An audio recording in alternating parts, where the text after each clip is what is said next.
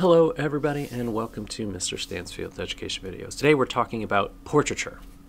Alright, so what makes a great portrait? We've looked at the work of Platon and Richard Avedon, two portrait photographers who use simplicity in their arrangement and composition of a photo to be successful with a portrait. So really, what makes a great portrait? A portrait is simply a picture of a person. So what makes a great picture of a person? We take pictures all of the time of our friends, of our family, of ourselves. And so what makes a portrait different than just a picture of my family or a picture of a friend? I think one of the things that you're going to be looking for is kind of what makes that person who they are. And if you can capture that in a photo, you're going to be successful. So I'd encourage you to try to figure that out. Who is this person? What are they all about? What do they love? What do they hate? And then if you can connect with that person, I think there's a good chance that you're going to be successful at making a picture of that person. So that's going to be the hardest part, connecting with that person, talking to that person, making them feel comfortable in front of the camera, making yourself feel comfortable behind the camera. And that kind of process isn't easy, and there's no magic kind of answer to do that. I would say the longer you spend photographing, usually the easier it gets. If you can kind of break that down a little bit and get past the awkwardness after a little while, oftentimes that's usually a key to success, is just spending a little time. All right, let's talk about some other ways to be successful. So one of the things that I want you to think about is posing. How is your subject standing, sitting in the picture? Where is your cropping and composition happening, right? Oftentimes, if you think about a camera, a cell phone camera, the vertical orientation is often called portrait orientation for this reason, right? Typically, we go with a vertical portrait, but can it be horizontal? Sometimes called landscape horizontal. For sure, you can definitely use a horizontal and a vertical orientation of your camera. I would encourage you to try both. But what else is in the picture?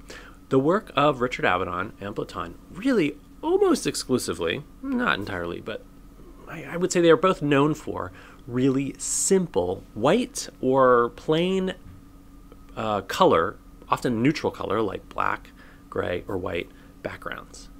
So finding an area that you can photograph somebody with a really plain background, with as little stuff behind them, I think is going to be key. And the other thing that you may not have noticed from watching the documentaries on both photographers is that actually most of the time they're kind of farther away from the background than you might assume. So you don't want to put your subject all the way against. So see, my background's actually kind of close to me, but there's a couple of feet behind there. That helps get a little separation. Something plain like this, even a design is fine. The simpler the background, the better. So make that choice. The next thing that we'll notice about those photographers is they use lighting that is often indirect or reflected light. So we looked at lighting when we did our light and shadow project, right? Direct versus indirect. Typically, we're looking for indirect light. And one of the ways you can get that is by photographing next to a window, using window light. Now what that means is putting the window in front of your subject, right? And putting the window behind you as the photographer. That's going to lead to some success. Or the side. You don't want to put the window behind your subject, right?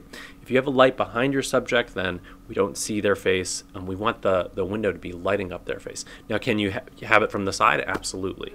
And you can get good results that way. But just make sure that the window or the light isn't behind them. That's not going to be typically giving us the best results.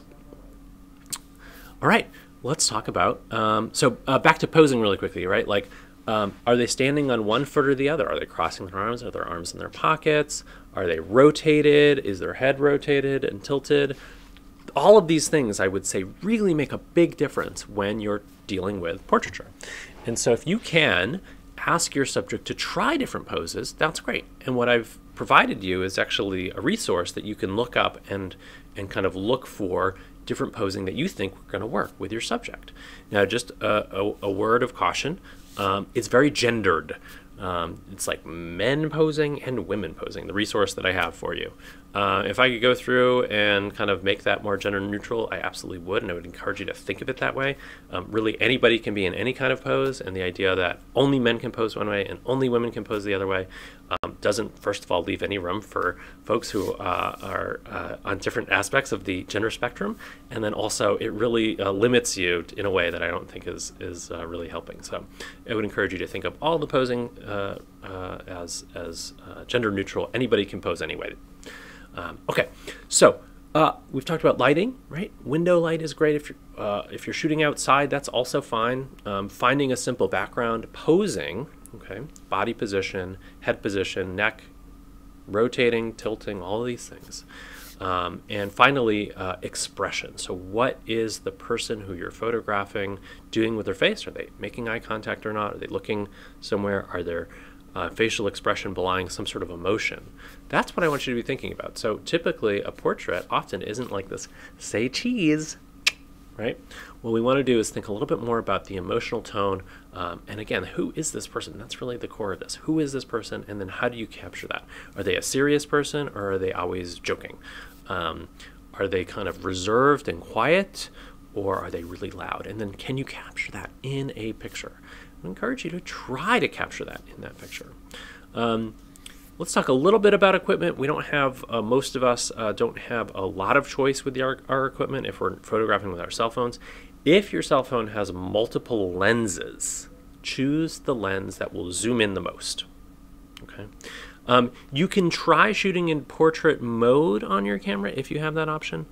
I would encourage you to make sure that if that is the case, if you're going to shoot in portrait mode, that you have the opportunity or the ability to make the image capture dual kind of pictures, that you have an unedited photo and then one that has that blurry background. As long as the background is plain, and remember that's part of one of the things that I really want you to try to do, as long as that background is plain, you should be okay in terms of not using portraiture mode. You shouldn't need to use portraiture mode on this project if you can find an area that has a plain background. Those are some keys to success. Look on Google Classroom for a Google Doc, some more resources, those posing resources, and I would say the longer you can spend with your subject, the better you are going to, the better the results will be when you complete this project. So good luck.